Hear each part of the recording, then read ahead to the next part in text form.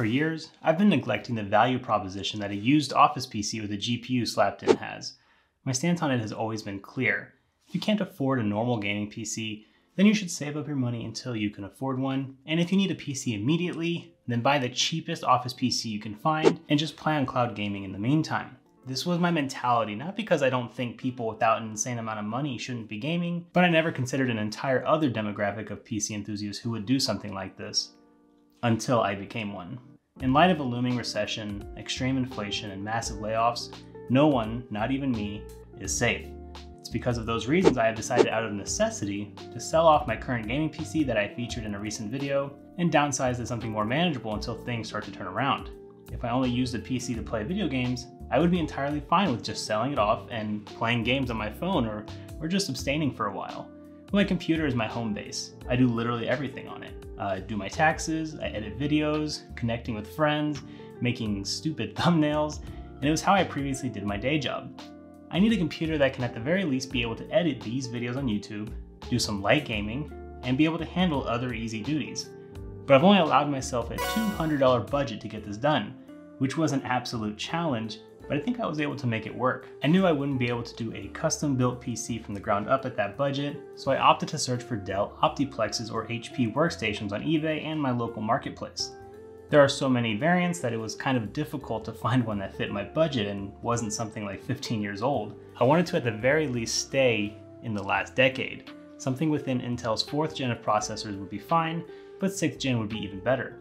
For reference, most used office workstations you buy will come with a case, motherboard, CPU and cooler, power supply, and maybe a single small stick of RAM if you're lucky. If you just need an office PC, you usually just need an SSD and the PC is good to go. After searching for a while, I found someone selling this Dell Optiplex 3020 MT for $50, and I knew it would be perfect. The size of this Optiplex is big enough so that it can fit a full-sized graphics card. It allows me to make other modifications to it. And it even came with a small 250 gig SSD. But it wasn't all perfect. It only came with a single 4 gig stick of DDR3 RAM, which is not enough for what I'm going to do with it. And while Dell power supplies are usually pretty good, this one's only 290 watts and wouldn't be able to power a GPU effectively. Also, considering it doesn't have a 6+2 pin to power a GPU safely, I wouldn't want to use some unsafe adapter to get power to a GPU from a SATA cable. It also came a little beat up, so I hope this small damage to the back won't stop me from putting in a graphics card. The CPU included in this PC was an Intel Core i5-4570, a 4-core, 4-thread processor which is clocked at 3.2 GHz and boosts up to 3.6 GHz.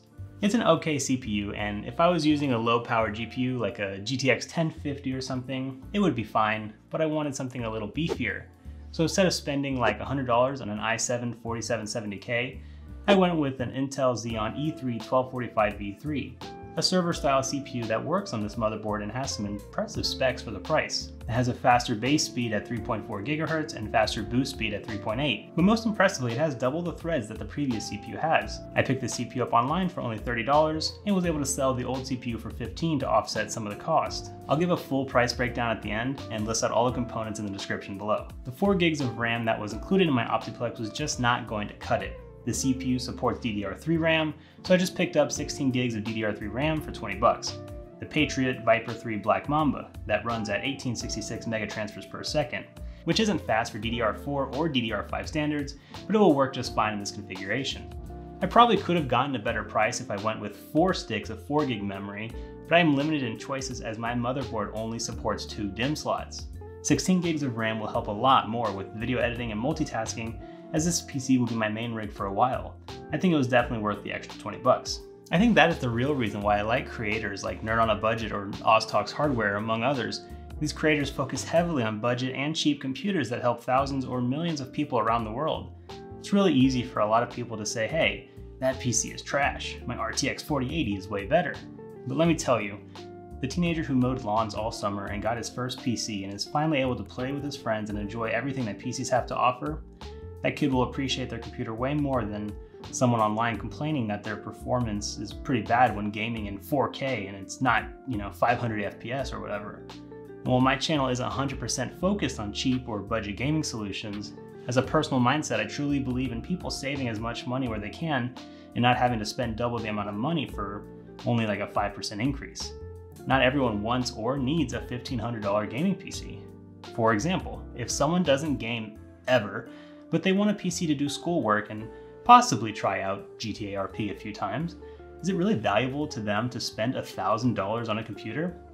Why not start with something cheap, and if after a year or two you find out you do love this crap, you can start saving up and make some good decisions on what kind of computer you want and how you're going to use it. Okay, now that half the audience left after that tangent, let's move on to the graphics card. I wanted something affordable, but also as strong as possible. A strong contender was an RX 588GB, which is an incredible card for the cost, but I couldn't find any locally or online that fit the price point I wanted. An RTX 3060 would have blown the entire budget, but I really would have loved the 12 gigs of VRAM. So I landed in the middle and decided on a GTX 1070 from EVGA.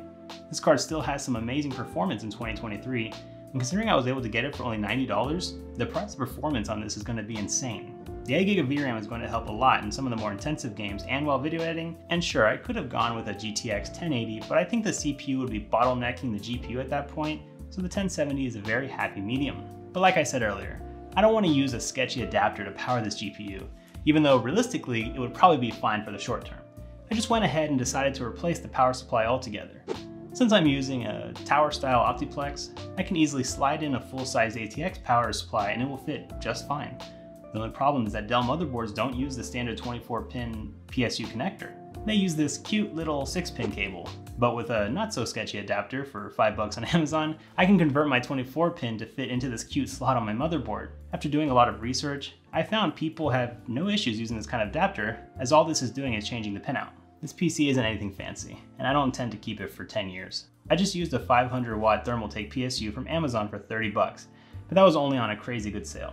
So if you're looking to replicate this build, feel free to buy the 430-watt variant for a little cheaper, and it'll be more than enough. If I didn't already have the 500-watt, I would have just bought the 430. A lot of people really hate this power supply because they're very loyal to the PSU tier list and believe that everyone should only use tier A power supplies and everything else is a ticking time bomb waiting to happen. For those people, I'm going to remind you that this entire PC costs $200 and is not something people will keep as their main rig forever. So a lower tier PSU will suffice. If you want to buy a $100 power supply for this, you can go ahead.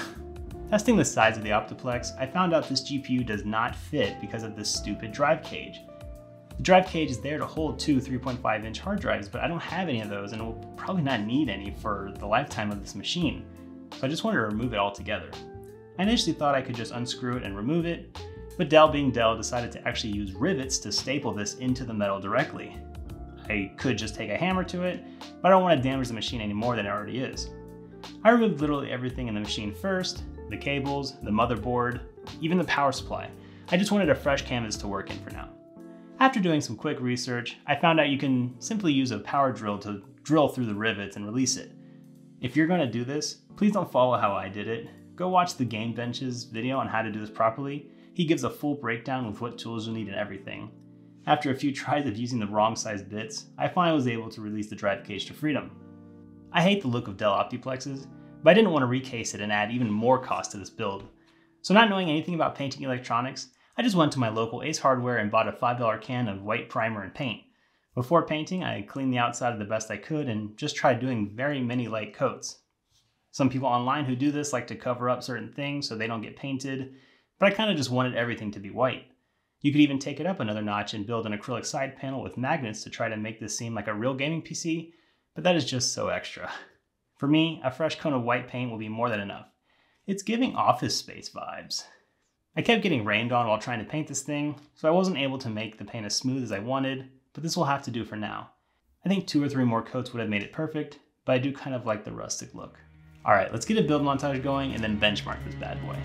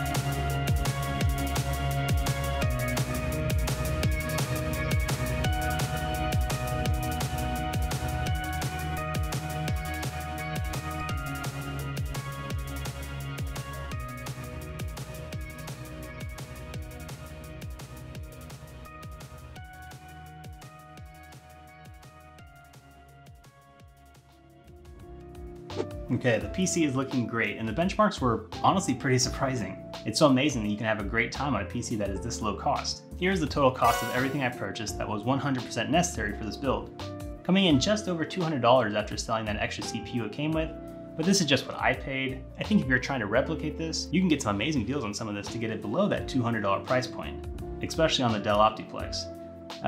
At first, don't go to eBay because you're gonna have to pay a lot for shipping. Look on OfferUp or Facebook Marketplace and you'll find some amazing deals from people just trying to get rid of their old family computer. You can scoop them up at a bargain and they will just be happy to get it out of their house. If you have an extra $50 to spend, I recommend going up to a 6th gen processor workstation so you'll get more power out of your GPU and bump up to DDR4 RAM. Usually when I build computers on this channel, I end up selling them after the video to help out my local PC gaming community. But to finally build a computer that I know will be mine going forward for the time being, I feel very glad that you guys were able to witness it and see what kind of hardware and circumstances I'm working with. And maybe realize that doing something like this is more than enough for you, or might help you out during the tough times. If you're considering making something like this and have any questions about replacements or substitutions or anything, feel free to drop a comment below and I'll do my best to answer everyone. If you liked this video and it provided value to you, please like the video below. And I'm trying to hit 10,000 subscribers by the end of the year, so if you could help me out with that and hit the subscribe button and bell, I would really appreciate it. My name is Jason, thanks for watching.